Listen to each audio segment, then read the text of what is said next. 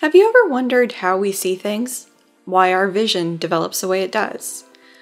Why do we see the world the way we do? These are some of the questions that are at the heart of psychophysics as well as a little bit of neuroscience. Today, we are going to talk about an impactful paper in psychophysics and neuroscience that probes some of these questions. And it involves cats.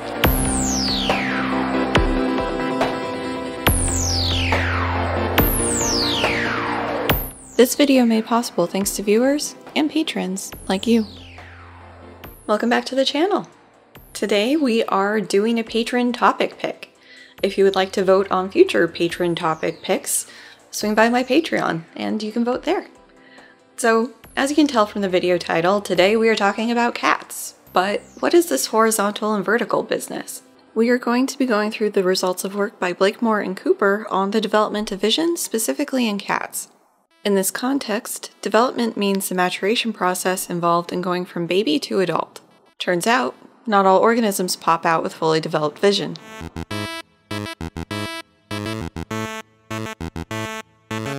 As a note, in the last video where we covered a single experiment, I spent a bit of time going through the usual sections in a psychology paper. And the experiment we're talking about today does still sort of follow the intro method results discussion flow, but given the journal format, it's a bit different. Papers published in journals like Nature or Science will still generally follow this flow of information, especially if they're written by a psychologist, but the discrete section headings might be missing. So as another note, journals like Nature and Science are top-tier journals. If you recall from the God Helmet video, I said that psychologists tend to consider an impact factor for a journal of about 3 to be good. And impact factor, if you forgot, is roughly how many times a paper from that journal will be cited in other papers on average. So an impact factor of 3 means that on average, a paper published in that journal will be cited 3-ish times, give or take. Nature and Science are both in the 40s. You truly have bragging rights as a scientist when your work gets into one of these journals.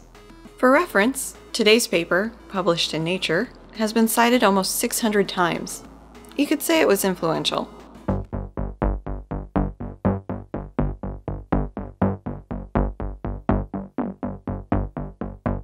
Before getting to the experiment, let's talk a little bit about perception and history. So studying perception is one of the older fields of psychology. Psychophysics was founded officially in 1860 by Fechner, although he was inspired by Weber's work earlier in the century. For comparison, cognitive, which is my field of study, only really kicked off in the 1960s. For a bigger scale perspective though, something like physics has been around for at least a millennia, so it's all relative. Anyways, a lot of the psychophysical time between the 1860s and the 1970s was spent trying to figure out how our perception relates to the physical stimuli that lead to those percepts. So the wavelength or intensity of light, wavelength or intensity of sound, intensity or nature of touch, yada yada yada. But how does our thinking noodle factor into all of this? Our understanding of how the brain works really came into its own in the 20th century. So neurotransmission, action potentials, synapses, stuff like that came from research from the 1950s and the 1960s. Around the same time period, people got interested in how perception relates to brain activity. This is something that always staggers me.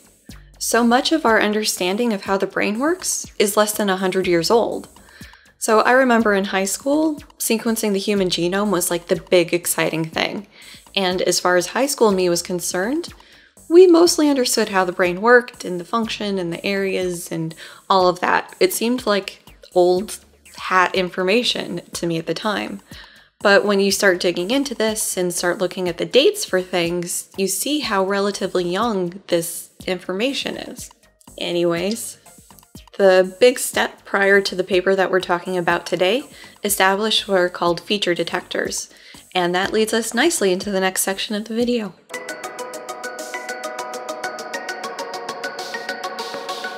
Feature detectors are nerve cells in the brain, so neurons, that respond to particular attributes of a stimulus. So different attributes or features that you can expect are things like shape, so flat, round, wavy, that sort of thing. Orientation, if it's standing up, if it's laying down, or even movement. So as an example, a line that's moving this way will have a different population of feature detectors firing than a line that's moving this way. These were discovered somewhat accidentally by Hubel and Wiesel, but that's a story for another day. Recall that we tend to talk about neurons firing. This means that the neuron is going off and that it's indicating or communicating to whatever neurons it's connected to that something it is sensitive to has occurred.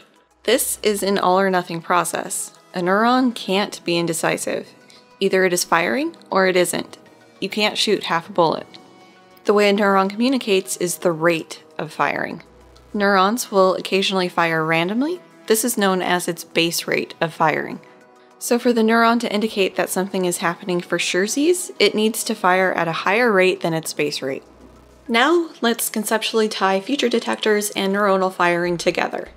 And as another side note, researchers in this time period would frequently hook up their electrode that they measured the action potentials with to their oscilloscope and then to a speaker so they could just hear whenever an action potential is happening. And so we'll be using that in this example too.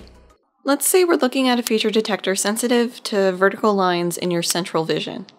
When something with a vertical line appears in that feature detector's area, it starts firing at a rate much greater than its base rate. As this object being looked at moves away from vertical, the firing rate decreases. So if something is fully horizontal, this feature detector will return to its base rate of firing. Another thing to mention is the flow of information for visual stuff at a general level. At some point in the future, I do want to go through all of this stuff at a greater detail, but for now, broad level. Light enters the eye and is hopefully focused on the back of the eye. There, the photons interact with the light-sensitive cells, called photoreceptors, causing those to fire.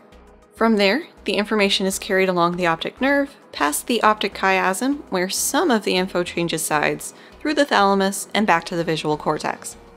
Once the info gets into the visual cortex, the relatively simple information that enters the visual cortex is built up in complexity until it is passed on to other areas for more processing. The stuff we'll be talking about today are relatively early features. Early, simple features are things like orientation. For comparison, a more complex feature would be motion. Last piece of background info is the idea of critical periods. A critical period is a time during development when an organism is more sensitive to certain stimuli or more easily able to pick things up, like language. For visual things, a critical period is a stretch in time when the brain is essentially trying to fine-tune its ability to process visual information based on the hardware it's attached to, so your eyes. During these time periods, it's super critical that the brain be getting that information it needs to be able to fine-tune things, otherwise those areas that it's trying to tune may be underdeveloped or even taken over by neighboring areas. The brain's kind of efficient in a scary way like that. Examples you might be familiar with involve kids. So if a kid's born with something wrong with their corneas, it's really important to get that sorted. Maybe just remove the corneas altogether, maybe do a corneal transplant, maybe just try to correct with glasses. In any event, just to get them to be able to see out of their eyes so they can develop normal vision. Another example is a kid with a lazy eye. You put an eye patch on the non-lazy eye so that it makes them use that lazy eye and sort of train it to not be lazy. But during that process, it's important to give them periods where they don't have the eye patch on, because if you don't, you'll basically be trading one functional eye with the other one ignored for a functional eye with the other one ignored. Also, you need to be able to have both eyes open and be getting information from both in order to develop normal binocular vision. Binocular vision means just with both eyes. So related to this is having average normal eyes. So frequently, kids are screened for eye abnormalities, but I had an astigmatism that wasn't caught. Like, I had 20/10 vision for the longest time, so they didn't even bother with the astigmatism stuff because I never saw an eye doctor. And as a consequence, there's a depth area that's just, nope, I can't really determine depth there, so I am frequently hit in the face with balls when doing sports. A book I'd like to go through at some point, Crashing Through, illustrates the importance of these critical periods. Briefly, the book's subject had normal vision, messed up his corneas as a kid, the outer focusing part of your eye, then was able to get corneal transplants as an adult. He had some interesting visual difficulties when able to see again. Now, on to the cats.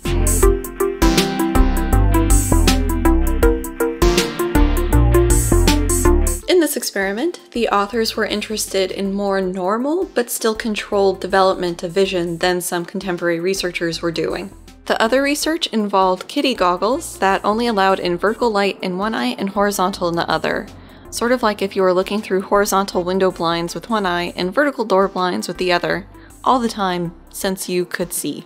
This was done to see the impact on the visual cortex organization, which could then indicate more about how it's organized normally or how it's organized during development. They found that this interfered with the development of normal binocular vision, meaning coming from both eyes. Blakemore and Cooper, the authors of today's paper, were also interested in the behavioral correlates of this abnormal development, and here's where we get to the depressing side of this type of research. A lot of what we understand about how the visual cortex is organized is through invasive techniques like single-cell recording. In single-cell recording, a microelectrode is inserted into the brain to measure the voltage of a neuron. This can then indicate when the neuron is firing. In these types of experiments, the electrode will be moved around so many neurons will be recorded from during the course of the experiment. How this ends up being represented in the research we're talking about today is the preferred orientation of those feature detectors. That'll make more sense later. But sticking electrodes into the brain is risky business. This isn't something you do on a whim, even in animals, because you are potentially introducing foreign matter into the brain, which can lead to death. The other facet of this research is that the best way to understand the physical nature of the brain area you're looking at and where your electrode went is to dissect the brain and directly look at it, which requires the sacrifice of whatever animal you were testing. So the feature detector paper I talked about earlier used single-cell recording techniques and dissection. The kitty goggle experiment went from that abnormal development period right into single-cell recording and dissection without really stopping to see how the cats interacted with the world along the way. In the experiment we're talking about today, the kittens were allowed normal use of both eyes. So normal is in air quotes because they weren't wearing goggles or any other things attached to them and they got to use both eyes normally, but the visual environment that they were raised in was highly controlled and highly not natural. From birth to about 2 weeks old, they were in complete darkness. At 2 weeks, for roughly 5 hours a day, they were put into the space. Now the authors didn't call it that, but it's my video, so I am. The space was an enclosed area where everything the cat could see was stripes of a particular orientation, horizontal or vertical. The enclosure of the space was round, so there would be no sharp edges like corners or door frames or anything. The floor was plexiglass and raised above the actual ground. This was so that all the kitten could see was the stripes. The kitten was also fitted with a special cone of shame that prevented the kitten from moving its head around too much or from seeing its body. The authors reported that the kittens did not seem upset by the monotony of their surroundings, and they sat for long periods inspecting the walls of the tube. This alternating pitch black to the space routine was stopped when the kittens were 5 months old because that was past the critical period of visual development for cats, and at that point it was time for testing. The kitten's eyes functioned normally, but they didn't seem to respond to visual information like a normal kitten would. They didn't place when put near a surface. Basically, cats and dogs will try to reach out for a surface when you're holding them and bring them near one. These kittens weren't doing that. They didn't respond to things being shoved towards their face. They also didn't really seem to be using visual info to interact with the world, but instead relied on touch and sound. These observed abnormal behaviors shifted to those of a normally sighted kitten after about 10 hours of exposure to a normal visual environment. So placing would happen when brought near a surface, they'd react to things moving toward their face, and they were able to use visual information to interact with the world. But not everything was normal. Basically, these cats were functionally blind to the orientation that they hadn't been exposed to. The cats who had seen horizontal stripes could navigate stairs or the ends of tables, but would walk or run right into table legs or other vertical things. The cats who had seen vertical stripes could successfully avoid table legs, but would walk off table edges or stairs. This extended to the kitten's ability to play. Horizontal cats could play with horizontal rods, but not vertical, and vice versa for the vertical cats. Although I'm not seeing it in this paper, I was taught by my psychophysics perception professor that with enough time, these kittens were able to behaviorally overcome these visual deficits. So let's say you have a vertical cat. It was exposed to those vertical bars. And so it can do the table legs and everything just fine, but not the edges of tables. And so you have a cat going into an unfamiliar environment. Maybe there's stairs, maybe there's tables, maybe it doesn't know. And so what it does is it walks around the room slowly, and when it thinks something might be up, it tilts its head. And so it's using the feature detectors it has developed, which we'll talk about in a second, to basically see if there's any horizontal features hiding from it. By tilting its head, it's able to get whatever feature detectors it has developed, able to pick up the features in the environment that it might have been missing, and then it can continue. The kittens were transitioned into the neurophysiology portion of the experiment when they were 3/4 of a year old. They were anesthetized to hold still, and their eyes were temporarily paralyzed with succinylcholine. Their eyes were also corrected to normal vision, given the succinylcholine. No kittens had any indication of astigmatism, which could have thrown off measurements. Electrodes were introduced into areas related to the binocular orientation feature detectors, similar to Hirsch and Spinelli's work. In a kitten who has had entirely normal visual experience, there will be a mostly uniform representation in the feature detectors of the different orientation preferences. If you think back to that vertical feature detector example we went through earlier, that vertical feature detector will have the strongest firing response rate to vertical features and less so as you move away from vertical. In a normal development situation for cats or even humans, you'll have feature detectors for vertical, horizontal, and everything in between. So you'll get the strongest firing response rate for that feature detector's preferred orientation, and it'll drop off as you move away from that preference. This was not the case for the horizontal and vertical cats, however. The horizontal cats had the horizontal feature detectors, plus some above and below horizontal, but were missing the vertical feature detectors. Likewise, the vertical cats had vertical feature detectors, but were missing the horizontal feature detectors. The authors concluded, evidently, the visual experience of these animals in early life has modified their brains, and there are profound perceptual consequences. But we do not think that there is merely passive degeneration of certain cortical neurons because of underactivity.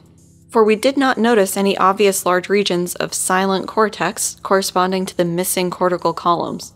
It seems instead that the visual cortex may adjust itself during maturation to the nature of its visual experience.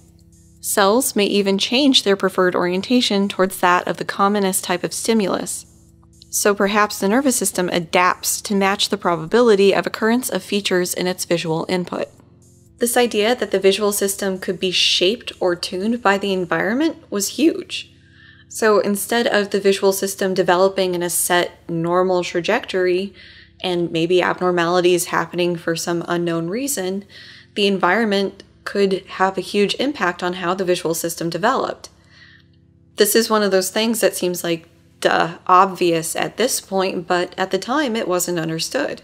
So that was the tale of the horizontal and vertical cats and what they taught us about how our brains are wired.